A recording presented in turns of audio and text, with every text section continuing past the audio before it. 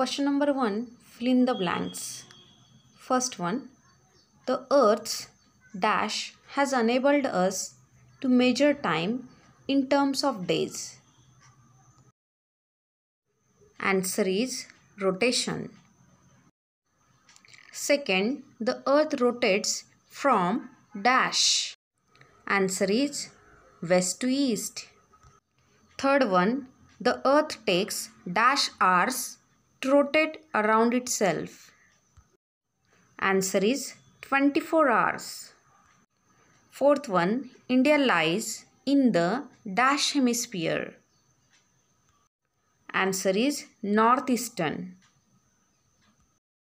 Fifth one, the dash of sunrise and the sunset on the horizon for the whole year keep on changing. Answer is position. Question number 2. Answer the following questions in one sentence. How do day and night occur on the earth? Day and night occur on the earth because of Earth's rotation. What term is used to describe the Earth's revolution around the Sun?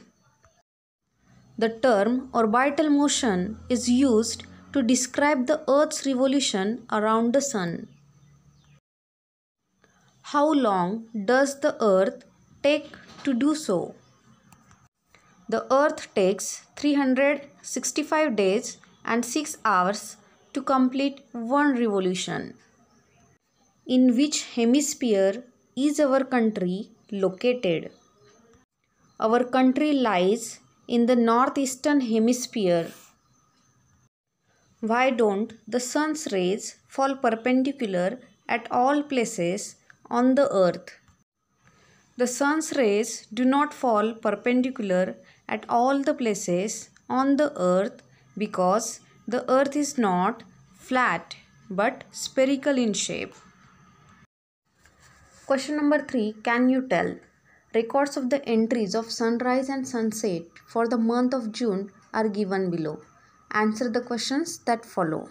Refer to the table above and state which are the longest days. The longest days are from 19th June to 26th June. What differences do you notice in the duration of nights from 19th June to 28th June? The duration of nights keep on increasing day by day. What is the reason behind it? The sun is now moving southwards. How did you find out the duration of the night? The duration of day is subtracted from 24 hours to get the duration of the night. Which two dates have days and nights of the same duration?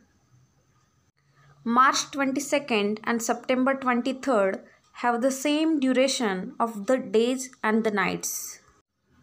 With the help of the table, you saw how the duration of day and the night changes. Do you think such a change occurs everywhere on the earth? Yes, duration of day and night changes everywhere on the earth. Use the above format to record the duration of the daytime from 19th to 28th of every month, from September to December. Students should expected to attempt the activity and answer on their own. Question number 4. Think about it. If the position of the shadow on the wall moves towards the north, in which direction does the location of sunrise or sunset appear to shift? If the position of the shadow on the wall moves towards the north, the location of sunrise or sunset will shift southwards.